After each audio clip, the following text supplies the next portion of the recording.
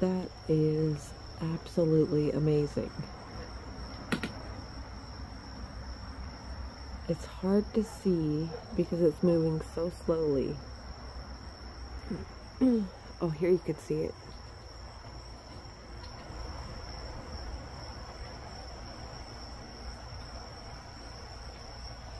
See how it's like, it's moving like water would. I mean, obviously it is water, but it's so trippy.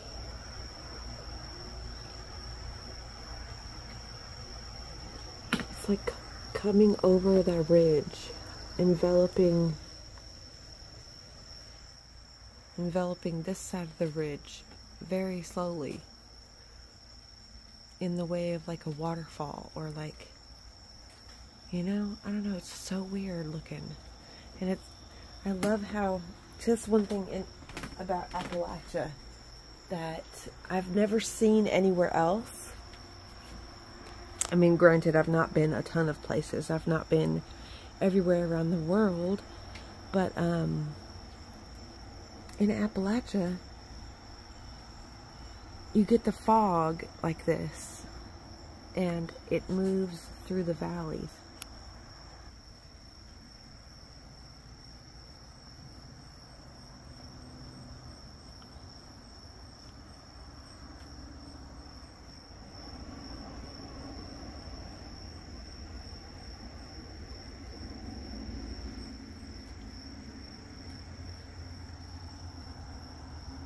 So many kitties.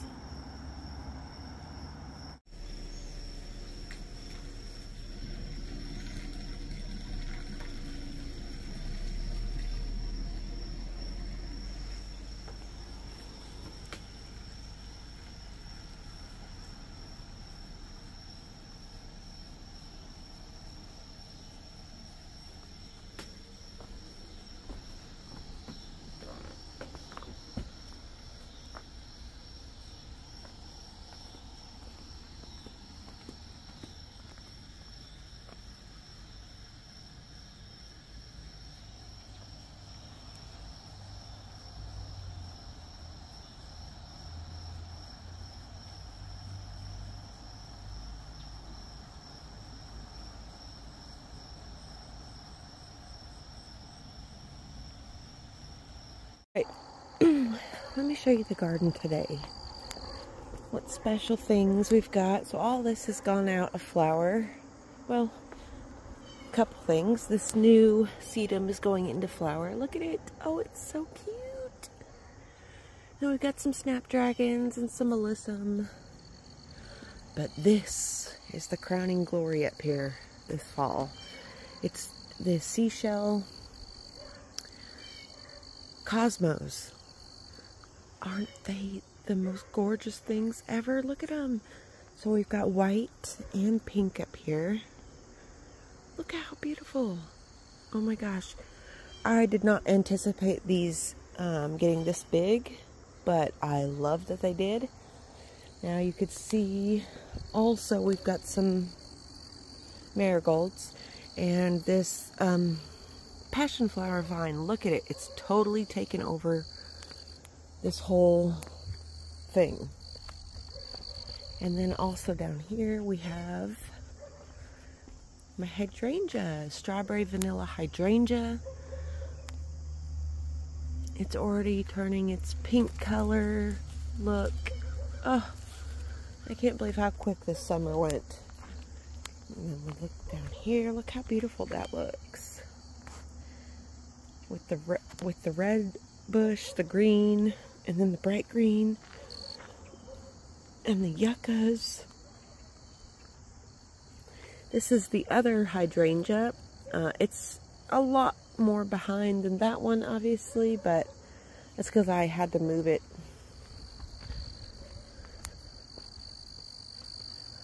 Okay. Oh, shoot. Down here we got some pumpkins. Rose is getting ready to bloom. Aster's getting ready to bloom. You can see how big the hibiscus got, and the lilac. And in fact, the lilac is blooming again this morning. Look. Oh my gosh, one of my favorite things to do. Oh yeah, God, this smells so good. Over here, we've got this big stand of mint that has just went crazy. And there's some red clover down in there. One of my miniature roses getting ready to bloom. Zinnias. My, I can't remember what that's called. Okay, you can look through here.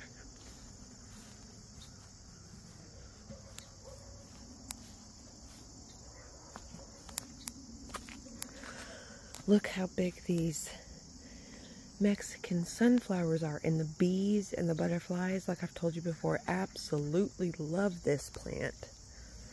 Down here we got sweet potatoes. I learned that you can eat the leaves of these sweet potatoes and they are anti-cancer. So, you know, just food for thought. I've been eating them like I eat greens. Like I cook them the same way I cook like collard greens or mustard greens. And they're really delicious. Oh, the crows have spotted me. Watch.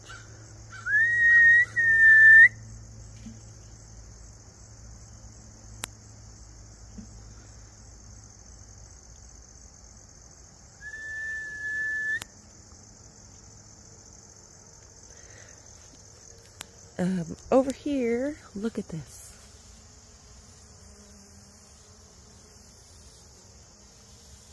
Do you hear that? This is a male marijuana plant, but I don't know if it's a male because it's got these little flowers. Like obviously the bees are pollinating something. It's got little flowers on it. Strange, they love it. You can hear there's like all the bees in the garden, they're at this plant. We have an Armenian cucumber doing its thing. We got lots of peppers here, you could see. Hot peppers. And then we have a green pepper, some jalapenos, mustard. Look at my tomatoes. Look how beautiful they are. We got 1, 2, 3, 4, 5 tomatoes on this plant. You chin boy? You chin boy. Over here, we've got lots of stuff. St. John's wort getting bigger. Dahlia, the little dahlia. Oh, look, we have our first flower on this zinnia right here. Look how beautiful.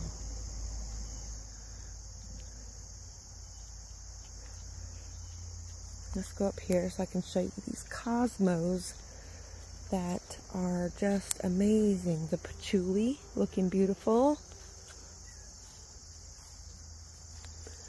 So up here. So you guys, if you remember, last year I planted a cosmo in this garden over here. And I did not expect the plant that emerged from the ground. It topped out about 8 feet tall, which I wasn't expecting. And I collected seed from that plant. And that's what these are right here. All these really tall ones. So I kind of staggered their planting, which is why they're not all blooming at the same time. We've got silver edge pumpkins.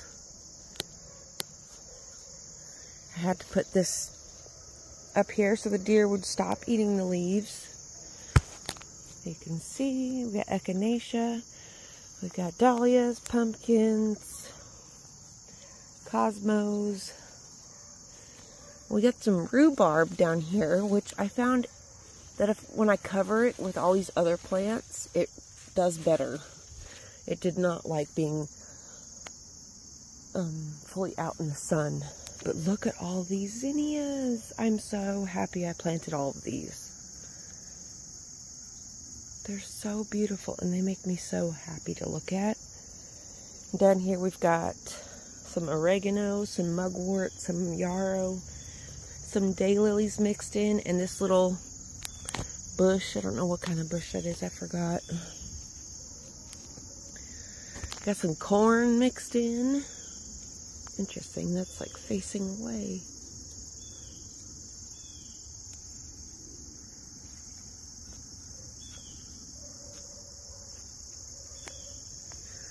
And then up here we've got the red dahlias with the orange dahlias that have not put on any blooms this year so far. So I don't know what's going on there. You can see, oh, there's a passion flower. Do you guys see it? Look. There is a passion flower vine right there. And that's gotta be the native kind because, oh my gosh. Because I didn't plant that. Which means that's a Maypop. And you guys, you see how much... I've been telling people that when you talk about things out loud in your yard, about the plants that you want, they will show up on your property. They absolutely will. Look at this. You see that? That's so exciting. Which means there might be, see, look right here it is, look. That's the Maypop. Look, it's all over up here. Look, you guys, we've got one. Oh my gosh, do you see it? That's a Maypop fruit. That's one. I cannot believe we are discovering this together. This is so exciting. Oh my gosh, you guys, it's all over this bush right here. I'm so glad I did not chop all this stuff down. Look.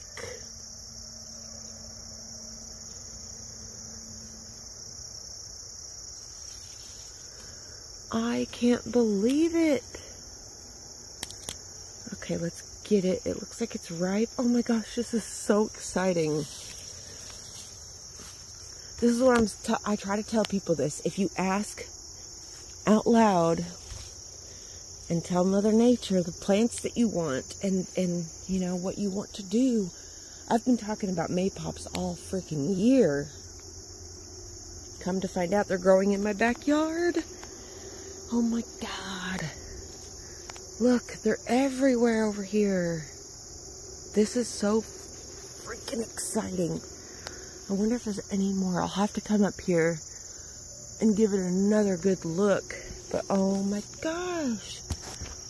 I'm so happy to see this.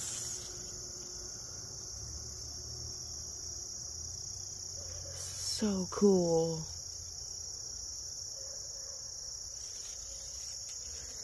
I swear it works. It's magic. I mean, it's like magic, but it's not. It's just how the world works. Like, you ask for things and you will get them. They will show up. Like I was talking about, I wanted more Rose of Sharon. And that one right here, this Rose of Sharon popped up right here. This one popped up in my garden. Like, you know, it's just stuff like that. If you talk about it, it will show up. And I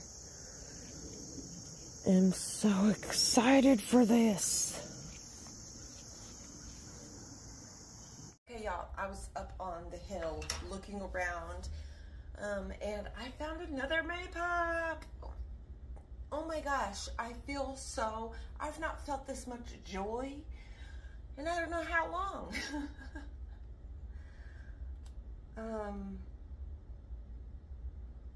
I'm just so, like, I knew this is exactly like the situation where it's like, I'm hearing in my head to have faith. Have faith. If you ask for something, have faith that it's going to show up. That's what I'm hearing, because you guys, for the longest time I've been talking about Maypops. Maypops, and I wanted to find them, and I was out, you know, traipsing through the woods trying to look for Maypops, and I never ever could find them.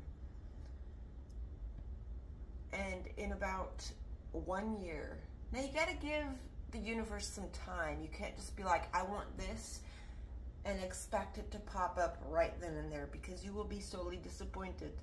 But if you give it like a year, you know, you're gonna find what you want and what you need. I cannot believe this is happening to me today. I'm so fucking excited, you guys. Okay, so let's go cut these open together. Yo, chin boy. Okay, so let's cut this. This is when I pulled this second one off the plant, it just kind of ripped. So they feel really light.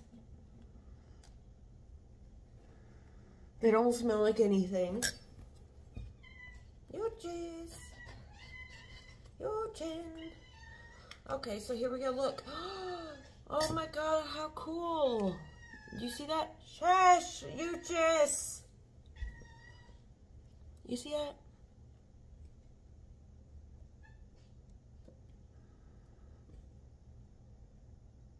Let me do some research real quick.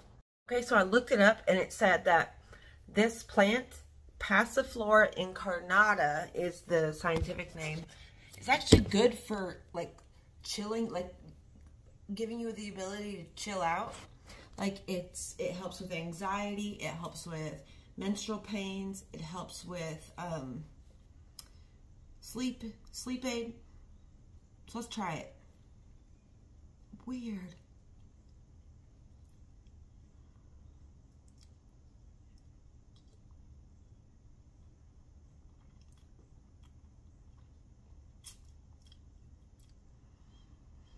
Okay, so here's the seed. So these are like, it's very citrusy. I'm trying to place the flavor. Is it citrus?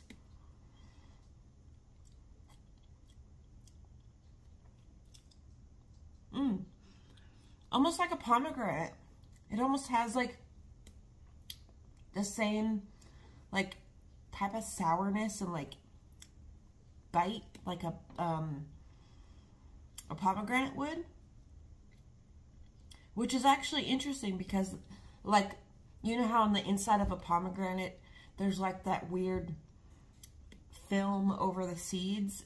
It seems to be the same thing inside of this. So each seed is very, very lightly, you can hear it. It's very lightly connected to the whole.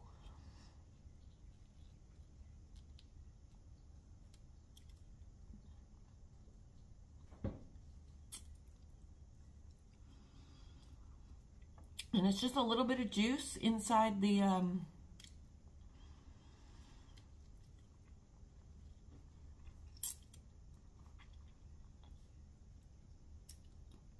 little bit of juice inside. That's really good. And that's amazing. This is growing in my backyard. I feel so, one, amazed. I feel lucky. I feel blessed that this showed up.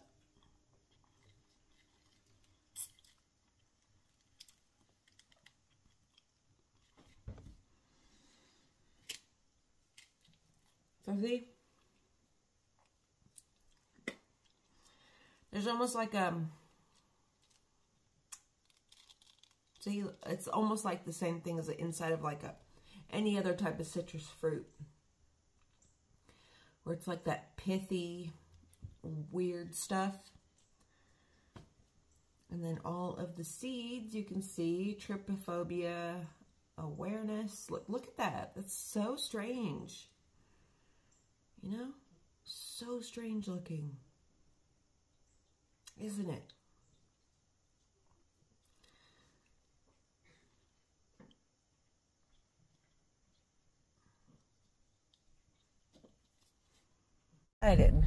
I'm not. Now just slowly on the gas.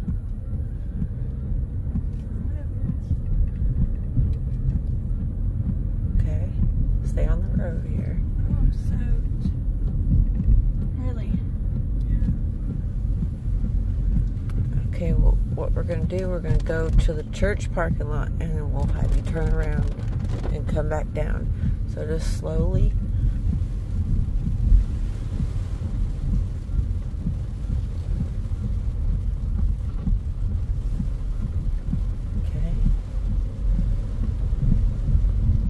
Remember, you have to drive on this side of the road. Oh, yeah. I'm not in Britain. Careful. Okay, now stop. Go up a little further. Oh, wait, hold on. Stop. Stop. With these people.